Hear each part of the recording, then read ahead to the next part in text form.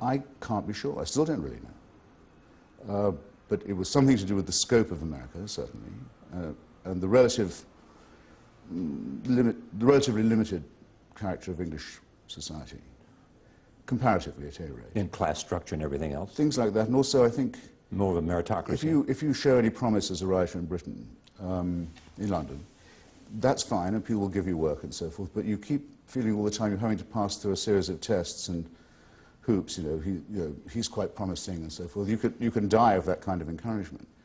Whereas in America, if you're willing to take the chance and say, look, here I am, try this, people can, you don't feel you're having to go through these stages of evolution, maturing in the cask like a fine old vintage that in the end goes sour before it's ripe. Tell me about your father's influence, called the Commander. Well, the Commander is the conservative and puritanical influence on my life. He was a very gloomy, pessimistic man who spent his life in the Royal Navy.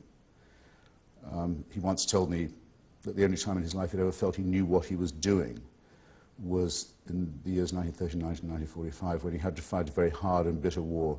Because there was purpose? Yes, he understood what his job was and what the motive for it was.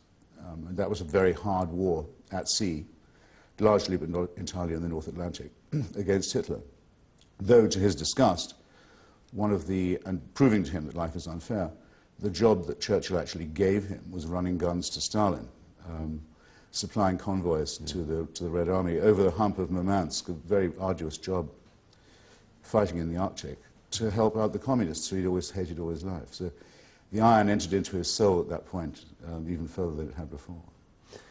He died when? He died in 1988. So he knew what you had become, and he knew some of your early revolutionary fervor. Sure, and he would have still wanted to know when I was going to get a serious job. You would say.